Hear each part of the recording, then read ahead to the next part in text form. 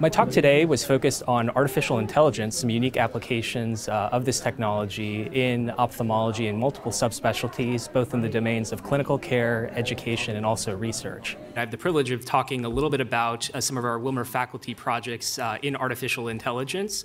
I will say that this represents just the tip of the iceberg in terms of project opportunities. So AI is used primarily for diagnostics at the moment, and so we're looking at really high volume imaging that's being done, particularly in our vitreoretinal surgery clinic, also our cataract cornea clinic, and also our glaucoma clinic and other specialties that have really a demand that can't be met by traditional imaging means. And we're looking at AI as a solution to bridge the gap between patient access and also quality of care. In neuro-ophthalmology, there's a number of conditions where, minutes and hours matter. And so to find the proverbial needle in the haystack, our neuro-ophthalmology team, so headed by Dr. Neil Miller, is collaborating with Dr. Liu again to identify opportunities to look at optic disc abnormalities, and the settings that are most targeted for this intervention would be the emergency department, where we found a large share of our ophthalmic presentations are non-emergent, so it is even more critical to find those that are, and also the primary care setting.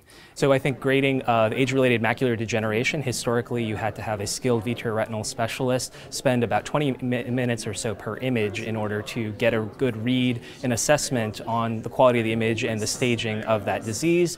Now artificial intelligence through deep learning techniques are able to replicate that in a much more quick fashion, and also with a degree of precision that replicates that of human environments. In practical reality, there's not a whole lot of experts who take the time to do this, but the algorithm that they've developed is able to achieve this grading within a fraction of a second compared to 20 minutes or more for an experienced expert. So a lot of promise there. So I think the prospect is additional patients would be able to gain access to care that's currently unmet. I think we would also see an improvement in terms of timeliness of access and also diagnostics. A number of patients also don't present to the Wilmer clinics until they have a symptom or a manifestation of disease. By embedding some of these technologies in the primary care setting, there may be an opportunity to actually defer need for ophthalmic care, which from a system standpoint could save healthcare dollars and also improve access.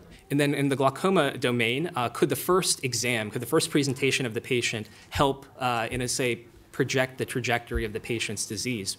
And so Dr. Yohanan has looked at this in detail and identified opportunities to say, okay, if there's baseline measurements that can be taken, can we pre-identify those patients at greatest risk for rapid onset glaucoma and provide interventions and also a pathway of treatment to them that is more relevant and customized to what their disease presentation might be in the future.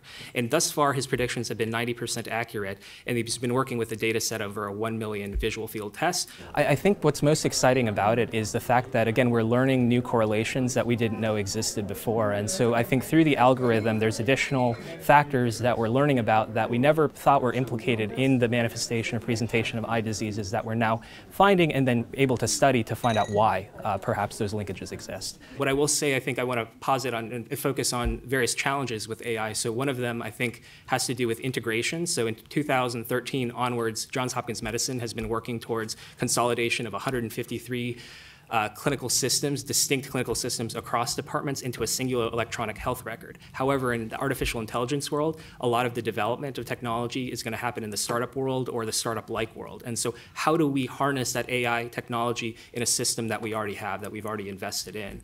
I think number two, it's sensitivity, specificity, and also precision. And so institutions like ours and yours have the challenge of caring for the most complex patients in the world, also seeing the rarest diseases. And while that's all well and good, do we have the depth and breadth of data to be able to develop algorithms that are, again, relevant and applicable to the entire field? And finally, how do we balance, the challenge of, or the pressure for automation and really taking physicians out of the role of diagnosticians while still carrying over to the next generation the skills and the techniques that are required for basic ophthalmic competencies? And so that's a challenge we've been working through, and certainly look forward to collaborating with you.